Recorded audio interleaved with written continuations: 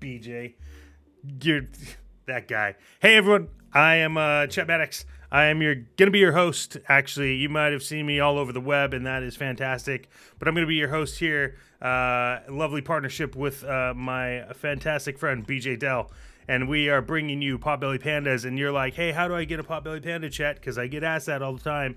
Well, we're gonna tell you. You gotta have MetaMask installed. MetaMask is gonna be how you're gonna access them and keep them and keep your NFTs safe, right? And then that's how you purchase them. We're gonna go over how you get the money in your MetaMask account. We're gonna go over like how do you purchase them, how do you mint them, how do you connect to sites. All that is gonna be a quick overview of what we're gonna go through on that. More importantly, setting up your MetaMask is what we're going to focus on. So hopefully you get into that. You might be asking, like, what is the main point of MetaMask? Well, I'm going to tell you, MetaMask is where you're going to house all of your NFTs. If you don't know what NFTs are, I can't help you on that. You got to do research. That's all this is about. We are creating NFTs, and that's what Potbelly Pandas are. But you should look into NFTs a little bit more, because we don't want you to just say you know what they are and you don't. So please, look up NFTs, you know? Do some research, okay? You can't have Chet and BJ telling you everything.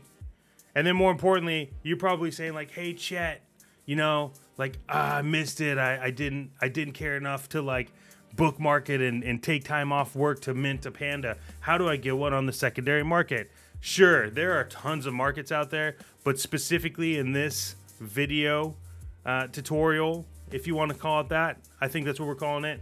This video tutorial, we're going to go over the most important one, which is OpenSea, because OpenSea has it all. I mean, you could get anything there. You have verified accounts. You'll be able to use your MetaMask to log into OpenSea, create your accounts, and then purchase those NFTs after the fact. So we're excited to get through all this and show you. I hope that you're excited for these videos. We're going to keep them short and to the point, but, you know, we're here for you.